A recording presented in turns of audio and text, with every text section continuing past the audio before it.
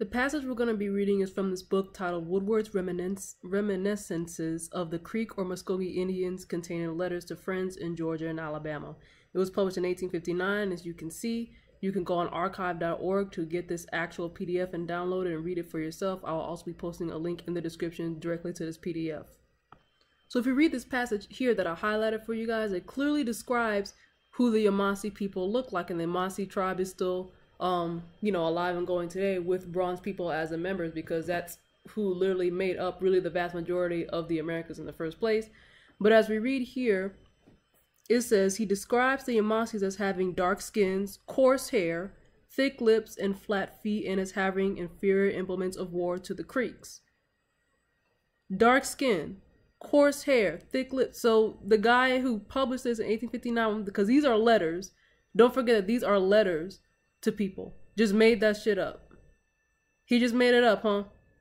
That's why I don't allow comments on my TikToks. I don't want to hear what naysayers and deniers and people who got a mental illness because they don't want to accept the reality got to say.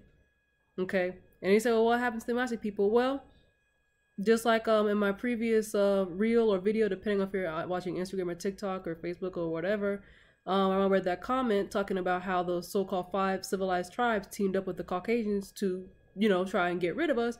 Well, this is what was happening. It says here, a war of extermination was waged by the Creeks against the Yemassees, and finally at Tallahassee, the last of the warriors were killed. Obviously not the last, so not all of them were killed. There's still plenty here today. But about 1,000 of the young Creek warriors took sweethearts among the Yemassee girls and saved them from death. According to a law among the Creeks, these were required to remain out of the nation a year for purification. Before the end of the year, the young warriors concluded to make yacht wives of the Yemassee girls.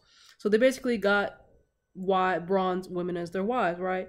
And set up as a nation for themselves, which they did. And the Creeks called these warriors Seminoles. So when you talk about the Seminole Indians, Seminole is actually a word apparently seen here from the Creeks. So Seminole didn't even come from them. Seminole means wild, wild man, crazy, etc.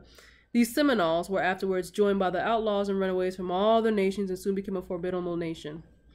So that's how a lot of these so-called Native Americans back then got darker skin before they mixed in with a lot of the Caucasians and became lighter today. So they were never really indigenous to here anyway. But then people ask, well, why do some of the Mongoloids in older pictures have darker skins? Because they mixed in with us. And a lot of times they just took our women when they were waging war with us. And in the battles that they managed to win, they took our women, or if they couldn't, they just maybe went, kidnapped them. And in other cases, you had, the bronze woman and the Mongoloid Indian man get together willingly with no violence. So that's that. This is what the actual Yemassee people look like as written in a letter. This wasn't even supposed to be published to the public. The guy who was writing these letters in 1860 or even before that didn't think this would be available to the public. So this is his actual thoughts and his actual description of the people that he saw with his own eyes. He wasn't working for nobody. He wasn't trying to, I'm gonna make a lot of sense to the government or whatever. What agenda was he trying to push when he was writing letters to his friends?